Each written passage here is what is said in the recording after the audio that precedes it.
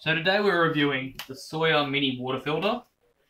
I had like $38 for it. It seems good. This is a handful of a bottle of spring water that I put dirt in from the garden.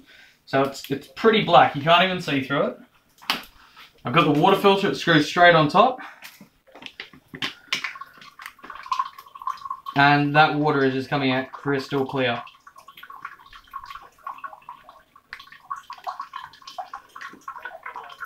According to the little brochure that comes with it, it filters out 99.99999 blah blah blah blah blah percent protozoa and bacteria, but it won't filter chemicals. So if there's pesticides in this, I may be in for some trouble. But on the whole, that filters really well.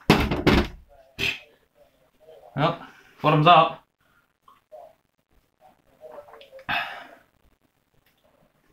And that actually tastes really good. Not as good as this bourbon and coke, but still pretty good.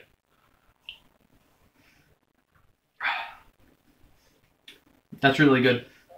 Highly recommend the Sawyer mini water filter. It does come with a syringe to backwash it. A lot of these filters you can't backwash. This one you can, which is why it's good for 100,000 gallons of water. It also comes with these little squeeze pouches. I'm guessing to put dirty water in. You can just use it like a water bottle and drink straight out of it. A straw, so you can hook that to the bottom of the filter and drink straight out of a puddle.